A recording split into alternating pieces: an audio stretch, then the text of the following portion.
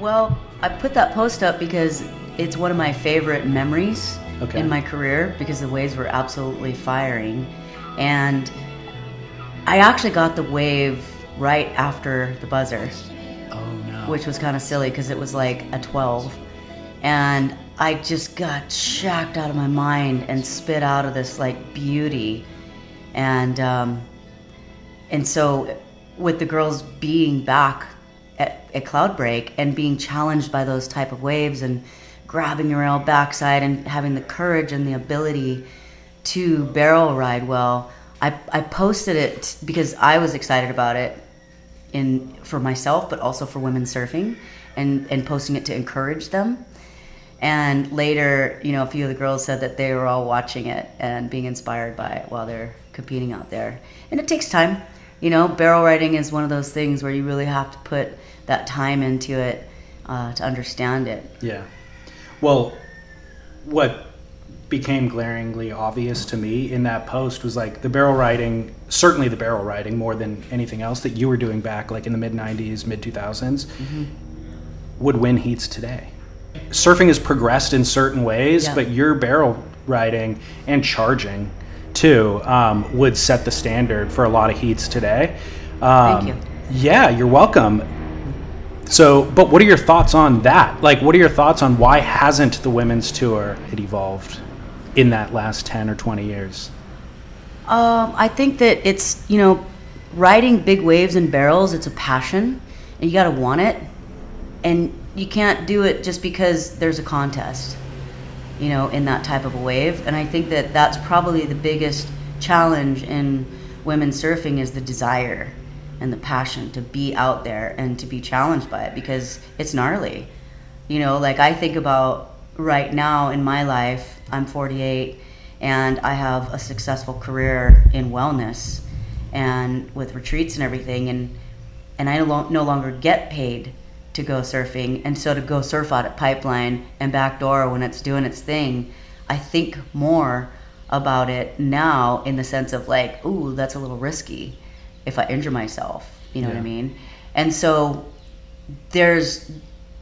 you have to be all in when you're going out at waves like Cloud Break and, Chopo and Pipeline and Backdoor, because there's great odds of injury and hurting yourself, and all at the same time getting like the ride of your life and the experience with it. And I think that when I first started, because I grew up on Kauai and I grew up with the Kauai boys, and that's what I was used to doing, and that's all I knew was to charge, or it's like I don't get to go surf and hang out with them. Yeah. And that's what really pushed me. And when I first moved to Oahu, everybody's like, oh, this is the proving grounds. This is what you do. Let's go. And I'm like, okay. And so that's what I did. And I didn't realize until, I guess, as I got deeper into it, wow, like there's really not that many of the girls want to do this. That surprises me. Yeah. But also, to credit the women that are there right now in surfing, I think they all have great technique and ability. And I've seen great rides in the barrels from them, front side and backside. Yeah. So it's not a question of ability and why haven't they stepped up to that level. I just think it's a matter of like, one, having more events in waves like that. We had Tavaru and Cloud and Chopo on our schedule. Yeah. You know what I mean? And then at one point we had the Opie Boat Challenge that was the Surfer Pole, magazine specialty, and we got to go to the Mentawais with like top 4 girls and top 6 men in the surfer poles, and that was amazing. Yeah. We were getting shocked out of our mind the whole time. It was epic, and so I think it takes that also. And I see more, girls, I think, starting to want to get out there and charge. But you got to be committed. You have to, like, take the risk for the reward. You say that you see girls that are stepping up. Who are those girls? Like, are they out at Pipeline in free surf sessions? I'm not even around Pipe that much anymore. Like, if I take a trip over there, I might see it. But, I'm on Kauai. I'm surfing with my friends and still doing what I love to do. But it's just a different story. Carissa, is a great barrel rider. Coco gets out there, and every winter I see her get a couple of sick ones, and so she's still out there trying to push it, and I keep messaging with her going, I'm coming, let's go surf out there together. So I think it's just a matter of more girls getting out there more often. But I think the biggest challenge is it's out of control crowded out there. Like, I don't even get that inspired to go there now because it's way, way more crowded than it used to be. Yeah, it's insane. And there's not really that great of a pecking order. Right. Whereas before there was a big localized pecking order, and I got more waves like that. Right. So it's different. There's plenty of other waves, though, of consequence that you can go out and find. You obviously, if you want to get the spotlight, pipe is the place to do it. But in terms of like developing the skill set for charging and barrel riding, waves are out there. Sure, and I think that Kelly's wave pool is a great venue to be able to learn how to ride the barrel better. Right. And they have the ability to get there and get into that wave more often. That last section is a drainer. Totally. So it's really helpful, I think, to develop skills. And for me, that's where I really learned my best barrel riding was when I went to the Mentawais and we were on boat trips, because the waves are just, they're machines for barrel riding. And it's different in Hawaii. Like, it's more unpredictable, and the way that sections build up and the water's thicker, like there's so many different elements that come into it in Hawaii. And you go, out to Indo and it's like, oh, there's nobody in the lineup, and it's just barrel after barrel spitting. And so you have so many opportunities to build on your ability and to get that practice time in there. I'm curious, there's a detail in there about you're talking about WSL not necessarily providing the opportunities in terms of locations. There seems to be a fine line between the event at Piahi. Yeah. I think 2 years ago, Keala won without completing a ride. Yeah. Where's the fine line between like giving people the opportunity to really thrive and elevate the sport and progress the sport versus endangering the athletes? Yeah, I'm with you. It's, for me, I'm a charger, obviously, but I'm also thoughtful of what I'm doing in the science of the body. I probably have some like adversity with it, because I think that it's a great opportunity for women surfing to be able to compete at that level and to be acknowledged and to receive the value of what they're doing in equality. But I also have kind of an old school mentality with it. Growing up with the boys, I think that, I think about how many years and how much time all those guys spent out at Piahi, and, even towing bigger waves and paddling into outer reef breaks and doing all that stuff before there was even an event there. Mm-hmm. And so I think that there's a part of me that feels like it's a little bit too soon. I think that they need to spend more time out there because it's dangerous, and I don't think they're even taking off on the right spot on the wave. Right. They're not paddling in with like enough momentum and deep, strong, aggressive commitment to where it's like, I'm going, but knowing that that's a good wave to go on too. So it's tricky, and I don't want to do what they're doing. I give them 100% credit for what they're doing and charging. I just know for me, like, as I was, in the, very first forefronting of towing and, big waves and everything else, like, the ability also comes with having the body type, because it's science, and there's this gravity pull, and I think that the women are, like, for me, I just went, you know what, I'm not big enough. I'm 5'1" and I'm 106 pounds. I can't get down this wave. Like, I remember the first time that I paddled in out at Tahiti, and the first day we surfed this like epic ride. It was like, it was only like 8 to 10 feet out there, but you know how Tahiti is. It's just thick, so it's still gnarly. And, we were just getting the sickest barrels. And then the next day we surfed Sapi Noose, and it was big. It was like 10 to 15 feet big and thick, and nobody was out. And I'm in a boat with just girls, And they're like, well, of course you're going to be the first one out there. You got to go guinea pig it and test it out. And I'm just like, oh my God, I don't even have a paddle. I don't even have a tow board. I didn't even have a vest that fit me because I was too small. And so I grabbed my like potato chip 6'3", because back then they were making the boards too narrow and too thin. And I had just a pair of board shorts and a bikini on. And so I went out there, and the first couple, I got a couple sick barrels and got spat out. And then it was like, okay, you know, Poto was telling me, and he's like, let's get you a big one. And I was like, no, just like slow down for a second. I'm not ready for this monstrosity of a wave to like eat me up and like destroy me. So just take your time. And because it was my second day towing, I didn't know anything about it. So when he all of a sudden saw this big lump come through, and we were too far out the back, we weren't right there in the lap where you just zip into it. We were flying into this wave, and I was just like, oh my God, this is kind of crazy. And I'm like getting worn out before I even get into the wave. And I didn't think that I could just let go and say, no, I'm not going to do it. Right. I thought I had to, because you're just in the moment of it and it's all happening. And, you know, that's what I did. And so I let go of the rope, and all of a sudden this wave built into a mountain of water, and it foiled over me so thick and gnarly that I was like, wow, I'm in this barrel, and I just feel like I'm in this house right now. Yeah.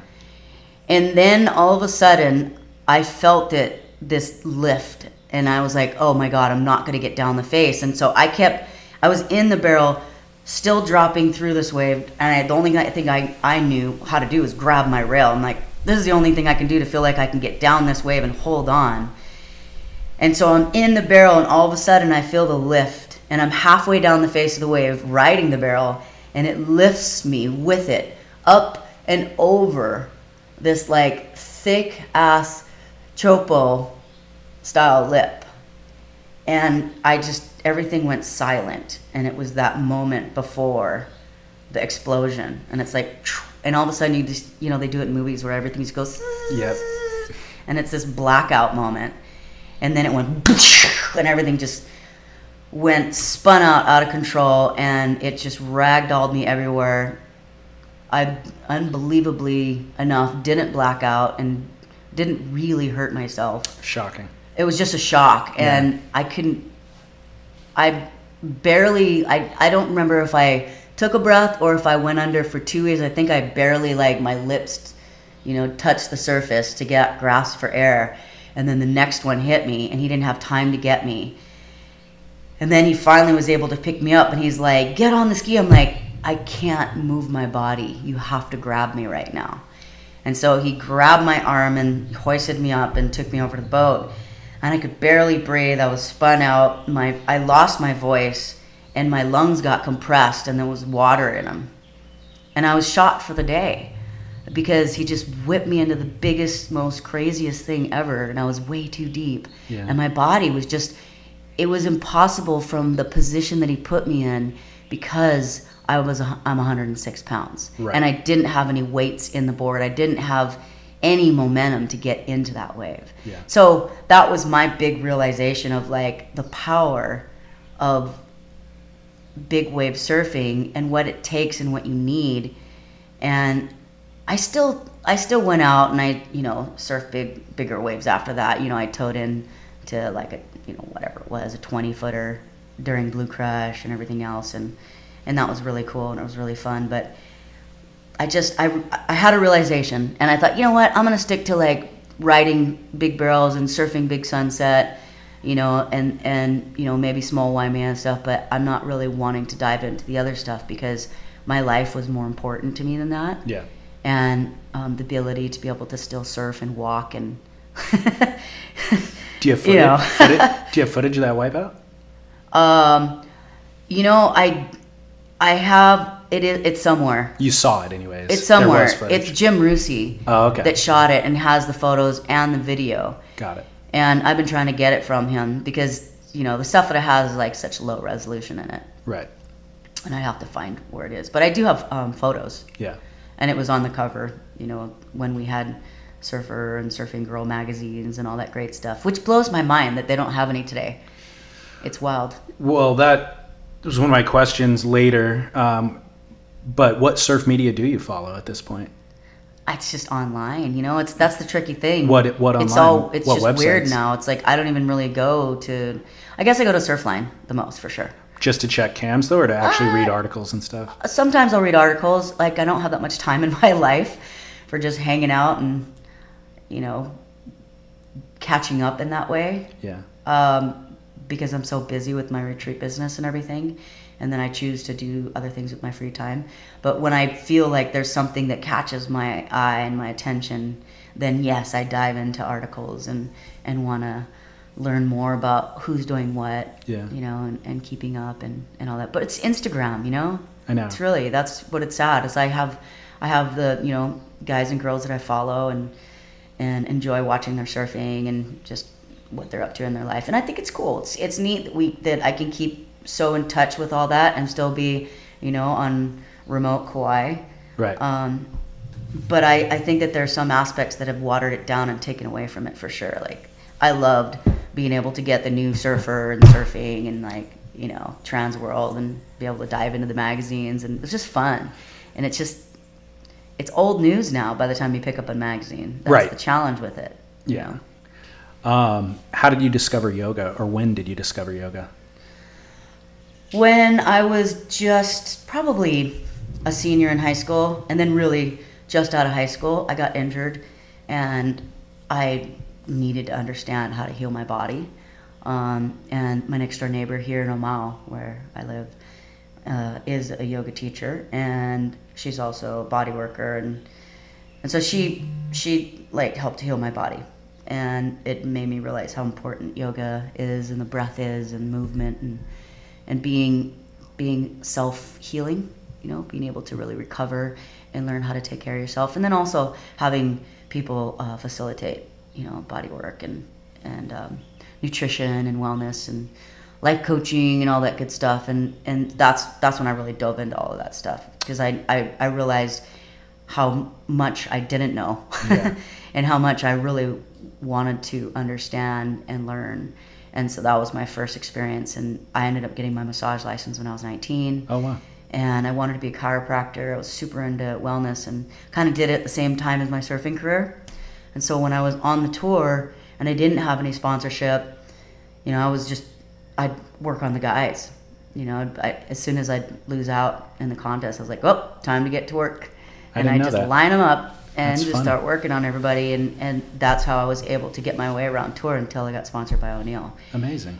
Yeah, and then I just decided, okay, I really want to focus on my career now, because it's a lot to be able to really surf hard, focus on what you're doing, have downtime, and that's where I didn't have any downtime because I was busy doing body work. That's you've navigated, or you transitioned really gracefully out of pro surfing into a career. And that's something that I think a lot of people don't have the skill set to do. Like, you were wise to invest in other things other than just surfing. For sure. And I was really fortunate that my parents taught me well. Is that where that came from? Yeah. My parents are business owners and hard workers, and they own Brennicke's Beach Broiler here in Poipu. I didn't know that. Yeah, Nukamoy Surf Shop. And then my mom is remarried to Bob French, and they do that business together, and it's all family business style. And then my dad, Ron Gordinas, he does build outs for high-end retail shops. He just did the Louis Vuitton over in Waikiki.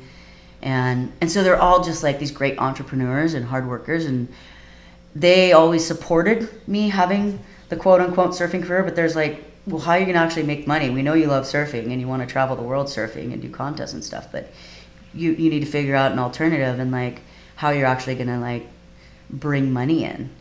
And when I went to start my surfing career, my mom had set aside college money for me.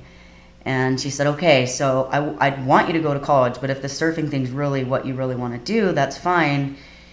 And you can use that money, but you have to write letters to the community and keep putting proposals out to surf companies and to wherever you think you can to help support your career so that you can travel and do all that. And whatever you don't come up with, then you can tap into that, like on your trips.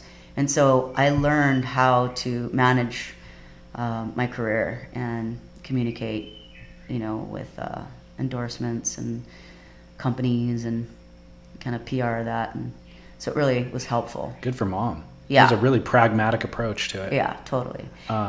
She was very supportive and really great like that. And I finish surfing a contest and she'd, try to coach me through it, tell me what I did wrong. Yeah. She doesn't even surf. That's funny. Yeah, it was great. So tell me about the current incarnation of your business, Surf into Yoga. What is it? So Surf into Yoga started when I finished my surfing career. I was like, what am I going to do? And really, all of my friends were like, well, you should really be doing surf and yoga retreats because that's what you like innately should be doing. Because I did my surf camps with the kids and we'd do yoga and help them with like their diet and just show them about how to eat like good whole foods and stuff like that. And that spirit of surfing and like some good life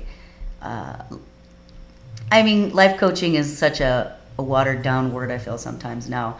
But without realizing it, that's what I was doing, I was just being that mentor to all of these women that like ended up becoming the girls that are there on the tour now. Yeah. And they're championing women surfing.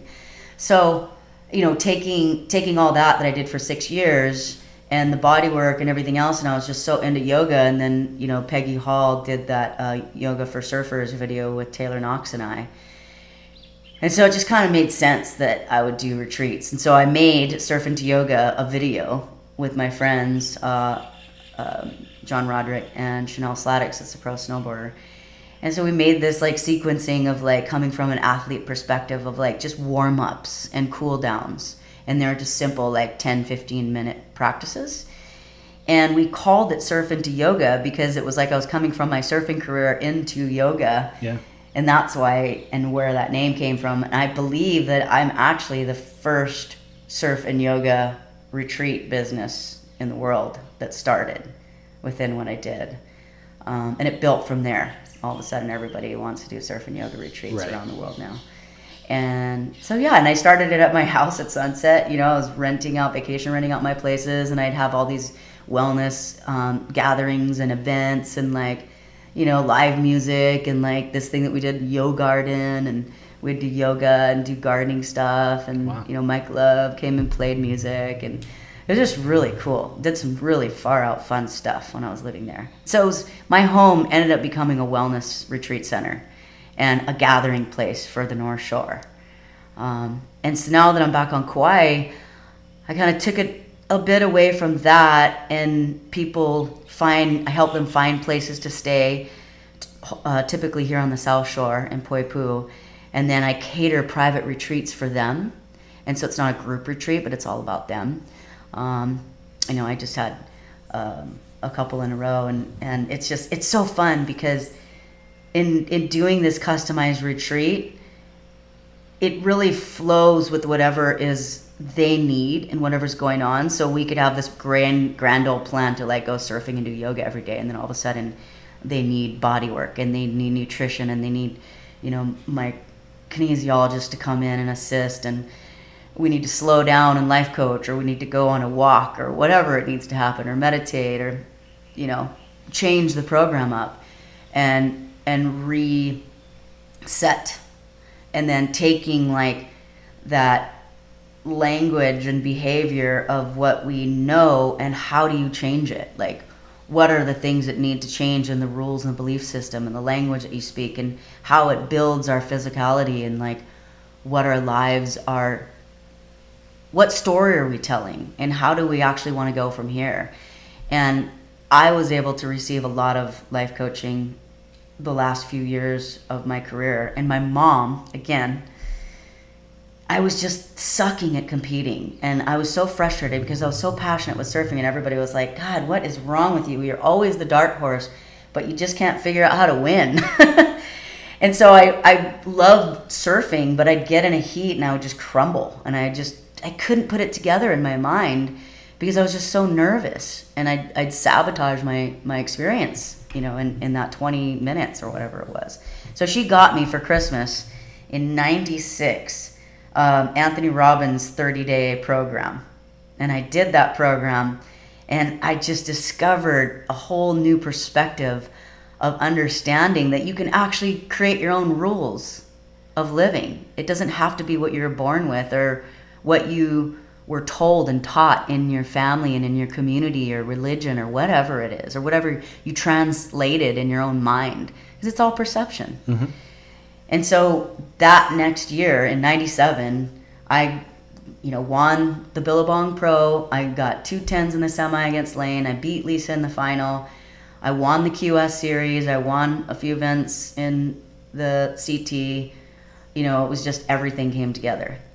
And it all made sense to me how to be able to do that. Yeah. And it's mastering your mind. It's beautiful. It's how do you take your mind and control all of the maybe negative lower vibration stuff or the sabotage or whatever it is, and pull it into your heart and let your heart be your guide and let your heart lead that vibration that's so true to your nature and spirit of what you really want to do. And after that, I really kept following Anthony Robbins and all of his programming, and I did the life coaching with their programs. And I remember in France and different places around the world, I'd have to go and buy a card and go sit at a payphone for like my half-hour session with the lady and do my meetings with them. Amazing. And we didn't have cell phones, Yeah. So that's what I did. Quick interruption. Rochelle will go on to explain how she constantly tried to partner with sponsors to grow with them, but eventually realized that they actually enforced more parameters than they offered in terms of a partnership, something that both brands and pro surfers should listen to today and perhaps consider a new paradigm.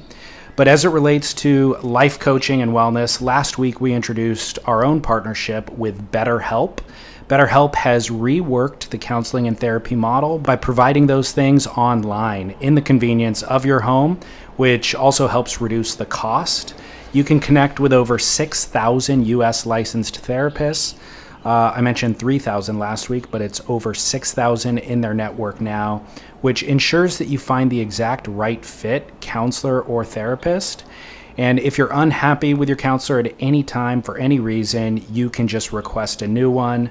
So licensed in the US, this service is available worldwide. You can do your sessions through text, chat, phone, or video. Financial aid is available for those who qualify. This is not a crisis line. It is secure, confidential, convenient, professional counseling.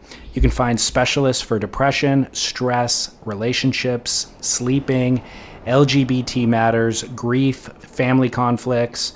It's all available on betterhelp.com/surf, where there's a questionnaire to help you assess your needs and to ensure that you get matched with the right counselor. You can actually be in your first session within 24 hours of going to betterhelp.com/surf. Plus, you get 10% off with our promo code, which is the word SURF. And again, I'm proud to be able to partner with these guys. It is a great service and resource. I hope that it helps you, and if you don't need it, feel free to pass along the info to somebody who might. Okay, back to Rochelle. Was any of this covered in the surf media? No. Like, I don't know any of this about you, and I followed you. Yeah. Nobody was doing that stuff back then. Yeah, I know. And when I started surfing to yoga, and everything that I was doing, all this great knowledge that I was given and experience, and the things that just kept coming to me, my friends are like, oh my God, you need to tell the world about this stuff.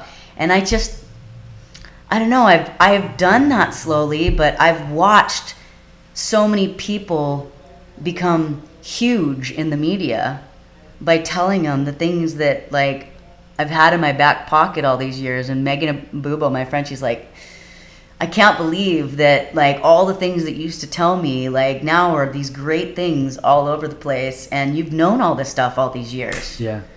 And I just was fortunate enough to receive them, but also that I was passionate about it and called it in and wanted it. And there was that moment of like where your life has that fork in the road, right? And when I retired from the tour, I wasn't planning on just leaving the industry or surfing. I just was wanting to do it in a different way, and I've always done that. I've always kind of said, well, yeah, sure, this is what's going on, but I'd really like to be a free surfer at this stage and be a mentor and do all these cool things. And it's just, I thought that I was going to be able to do that through O'Neill, and right when I was signing my contract, they sold the entire company except for wetsuits. And so everything changed, and all of a sudden the callback didn't come. And so I sat there with the rug pulled from under me and didn't receive my monthly check in January when the new year started, of me becoming that, you know, where I was going next. And so I quickly, frantically had to vacation rent my house and figure out what I was doing, and started going through my savings because it just wasn't happening. So I did what I thought best to do. I went on a surf trip. Yeah. I'm like, oh my God, I gotta go surfing. Well, I need to go surfing. I need to surf some good waves. I need to go, like, you know, see what's happening with my life and my career right now, because I wasn't ready for what was coming yet. You know, what's funny is so many people are going through that exact thing right now with the Hurley thing. Are you familiar with this? No, what happened? Oh, you didn't? This was in the news last week. They sold. Hurley sold. Oh. Nobody's contract's getting renewed. Carissa's off. John's way. off. Everybody's done. So, but the rug is pulled out completely. Right. That's radical. But so I think, to be honest, yeah, and it's good. It's the resetting is actually, I think, a really healthy thing. And I've never seen a scenario where paying 13-year-old kids thousands of dollars a month to surf actually serves them well, nor serves the industry well. Like, it only serves the company who's using that as marketing. That they benefit, nobody else benefits. I don't think that kid becomes a better surfer. No. Like, once you have the rug pulled out and you have to reset and really find what matters most, you actually become more actualized, more character develops, you know, and ultimately probably a better surfer because of those things. 100%. More grateful too. I'm coaching this girl that's 13 right now, Malia, and she is such a good surfer. I'm so impressed with her surfing. I love working with her, and it's interesting because she's so concerned about what's happening in, you know, the elite level, and she should be. But from my perspective, it's interesting because it's all in the social media, so in your face every day. And then the whole sponsorship thing, you know, and wanting to get sponsored so bad. And I'm like, I keep telling him, like, you know, you have the best team you could have right now. You have me as your coach, and your mom has the ability to pay me and to take you to all the events and to pay for you to get, like, Channel Island custom surfboards and anything that you need. So just slow down for a minute. It's going to come. Yeah. But you know what? You also have to prove yourself. You don't just get it. And so, yes, you're a good surfer, but let's go win some contests. Yeah. You know, let's go surf the North Shore. Let's do this, like, a little bit more of, like, a slowed down way, and understand the value of where you're going into, and that you really do want this in your career. Like, this is, if you want it, you got to earn it. Yep. It doesn't get handed to you. Totally. So, yeah, it's fun. But yeah, I mean, so back to that place of, like, so I'm like, okay, I'm gonna go on a surf trip. And so we end up, like, my dad, he's so supportive as well. He's like, okay, well, I got a bunch of miles, you know, I'll pay for your miles to go. And so we did this, like, last minute trip to Micronesia, and went with Kavika Stillwell, my next door neighbor that I grew up with here. He was a great barrel rider. And this guy, Mitchell, that was, you know, one of the boat guys over there. And he's like, let's go, this is the time. And Jamie O'Brien. And so we surfed one day, all day at Ponape, like 6 to 8 feet, and just off its nuts. It was just ridiculous. Best barrels I've ever surfed in my life. Really? Yeah, it was incredible. And we got video, and there just happened to be, you know, like, some Aussie guys there, and you know, photographers, this whole deal. It was fascinating. It was really fun. So I came home, and I was obviously feeling really good, but I'm like, I'm still not making money. Yeah. you know, it got put in the magazines, and I thought, oh, maybe there's going to be like a reset here, and somebody will pick me up, and I can just be that free surfer and be a mentor and do what I really want to do because I have all these great ideas. And then it just never happened. And it was just baffling to me that like the surf industry was so set in their ways with particularly women surfing. Mm-hmm. You know, the men we're all taken care of. I know it's all changing, and all is a big word. But the elite is where I'm coming from. Yeah. Yeah. And so I was like, okay, well, it's not going to happen. I'm not going to force it. I'm not going to fight it. I'm not going to, you know, cry into my pillow. I got to step up and be a big girl. And so I had to put my big girl pants on and figure it out. And so we made the surf video, and it was like I did this really fun, 5-minute or whatever it was, 4-minute intro of me surfing Ponape and Mentawais and the North Shore and this whole thing, and then went into the sequencing.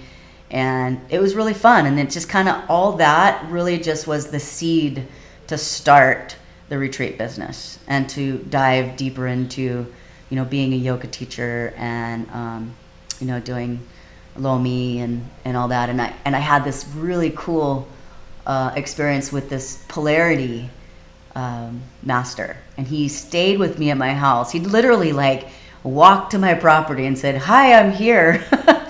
And I want to have you apprentice with me. And what that looks like is I'm going to live here at your house, and we're going to do this for like, you know, a few months and dive deep into it. And we did, and it was really cool. And, you know, we just opened up the door for other people to come and learn. And so it was a you know, teaching space as well. There's my ride. Okay.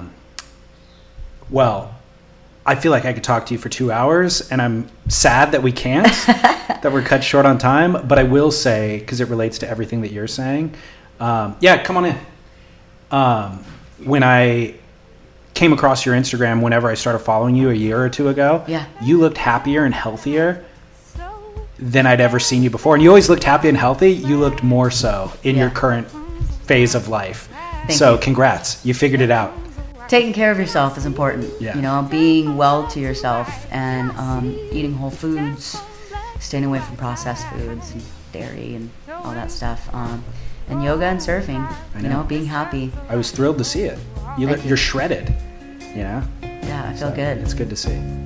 Awesome. Well, thank you, Rochelle. You're welcome.